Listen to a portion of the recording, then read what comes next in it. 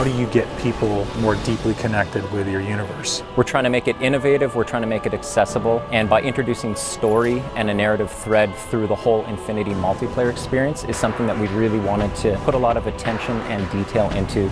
If it's a universe that everybody wants to be really excited about, it's got to grow and evolve beyond just an incredibly balanced suite of mechanics. It's got to speak to fantasy and what people want and what they expect.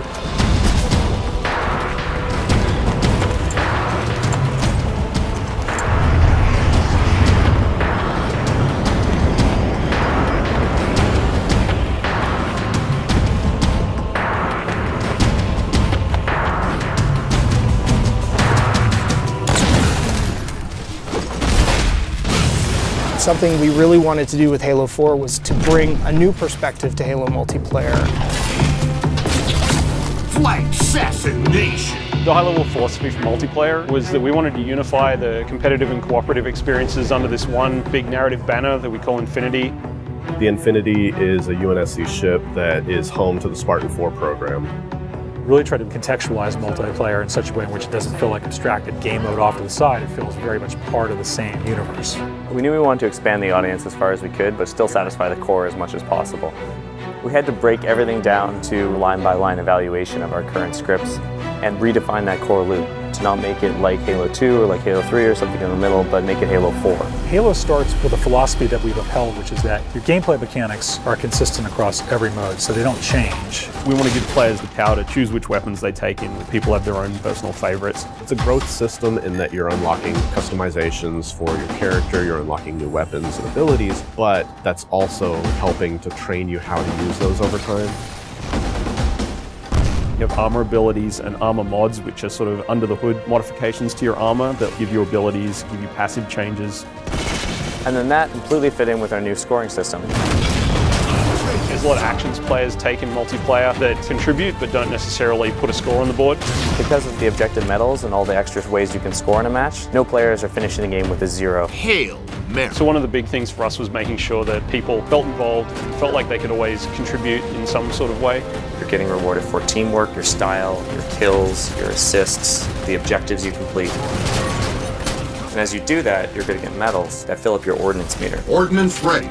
Once your ordnance meter fills up, the UNSC Infinity gives you 3 rewards you can choose from. Those are going to be power weapons, power-ups, or grenades, and you can call them down right to you. Request confirmed. We've added what we're calling a situational record. That's a replay of the person that just killed you and how they killed you. It just adds a bit more information for players. The matchmaking system has evolved to let us join in progress. Overall, this means players will be getting into games faster and more often. So the new CTF really focuses on trying to encourage a little more team play. In the past, there was a lot of dropping of the flag and changing of roles. Now when you pick up the flag, Carrying flag. You're 100% committed, and at that point, your role is now to deliver that flag. your HUD will change to tell you exactly where the deliver point is. Flag capture. Everybody can see exactly what it is that they're supposed to do. If you don't have that flag, then you'll still get points for helping your flag carrier, driving him around, assisting him, saving his life, returning your own flag, defending your flag against the enemies. It's a much more intense experience for all of the players. Enemy team scored.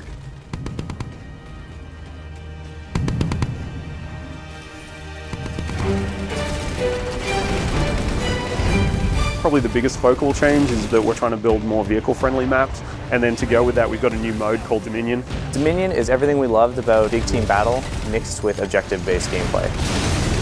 You have lots of vehicles, big power weapons, large maps, but now there's bases. As you reinforce the bases, then shields will come up, or you'll be able to activate turrets to kind of reinforce those locations. It's kind of like territories, but with a little bit more of a twist. Territory control. One of the biggest challenges was trying to get vehicle and infantry play to work really well on a large map that had a lot of interior space. In Longbow, for example, all the bases in Dominion are fully thought out features in the map, and that really lets you get that break-in and defend gameplay. The idea was to try and make sure that the team started here or here. The paths that they could take in between involved great pinch points, places where the vehicles would automatically run into each other and jump over each other.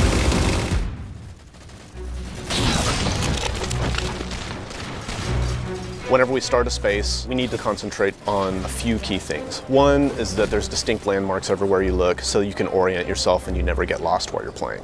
Two is that whenever you're moving from location to location, if you're jumping across a gap, that none of those jumps feel frustrating. So for instance, floods are a replacement for infection, and players have higher jump height. Infected.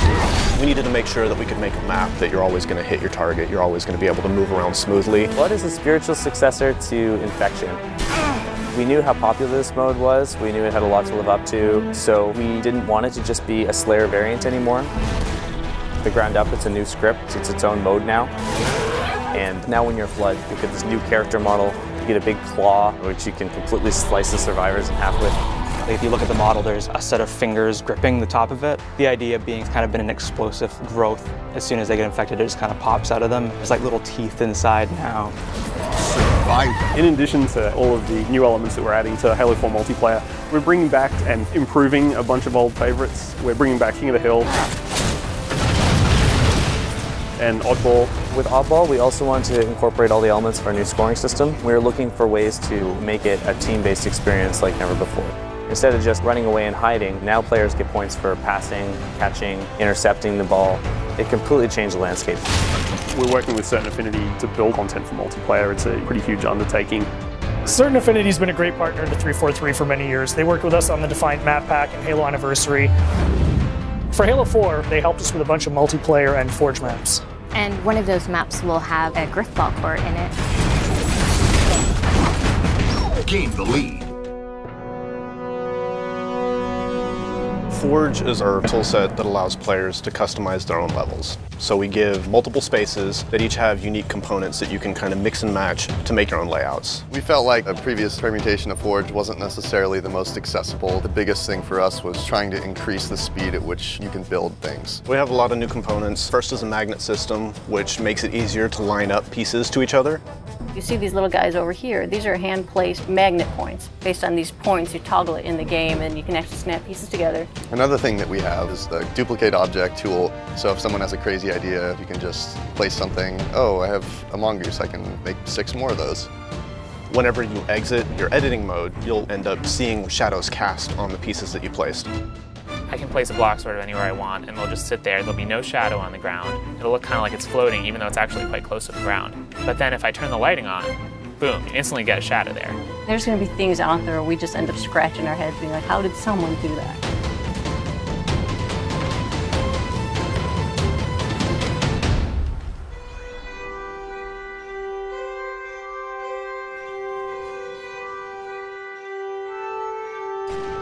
In the tradition of remaking maps, we've chosen to do Valhalla, and this time we're calling it Ragnarok.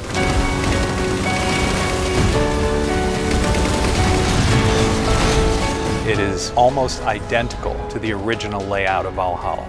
We fine-tuned things for jetpack and things like that. But the biggest change to this map is the addition of the Mantis. Mantis is probably the biggest new sandbox toy we have this time around. When you walk up to it, you'll see it sitting on the floor, and so you hop in this hatch in the back. On its right hand, it's got an enormous UNSC chain gun, and then on the left side, it's got a 5-canister rocket pod. You can use both weapons at the same time, and the rocket pod itself, you can charge up and actually fire all 5 rockets at once.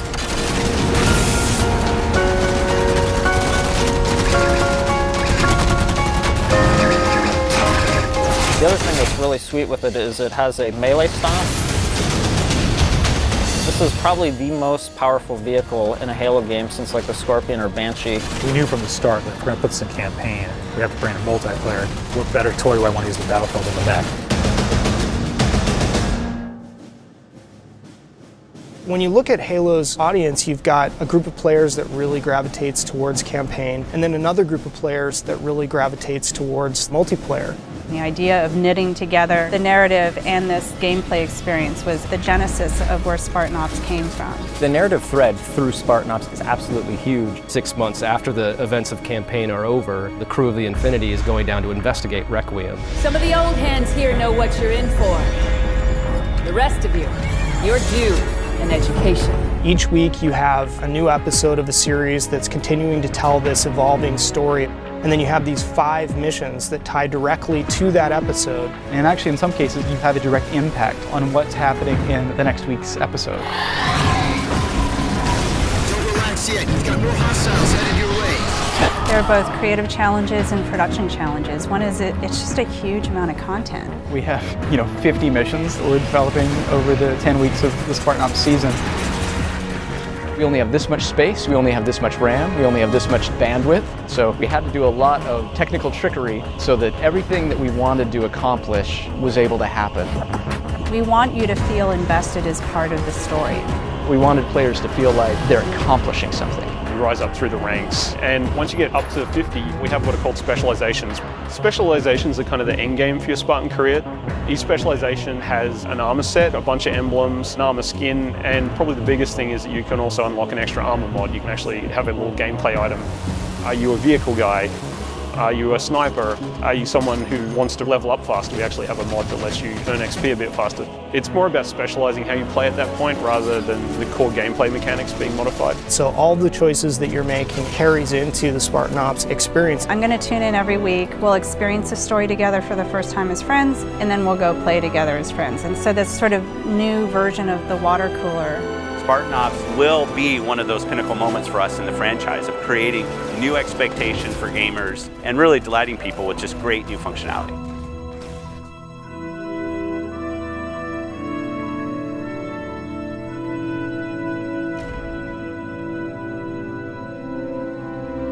We're seeing just kind of the tip of the spear. Going where we want to go in the next steps is only made possible by building absolute confidence. A hero is someone who takes action even though they have something to lose. You gotta have the gumption. You gotta have the confidence to go after it. No matter how deeply we explore the universe or how much detail that you find out about aspects of the universe, it's still bigger and more mysterious than any amount of information could ever give us. And I think that's how the real universe is. Super excited about where this game has evolved to. There's so much variation at all levels of the game that make it infinitely replayable. People play it and they say, man, that's great, I just want one more game, and another one, and just keep going. It has been sort of this puzzle that's come together person by person.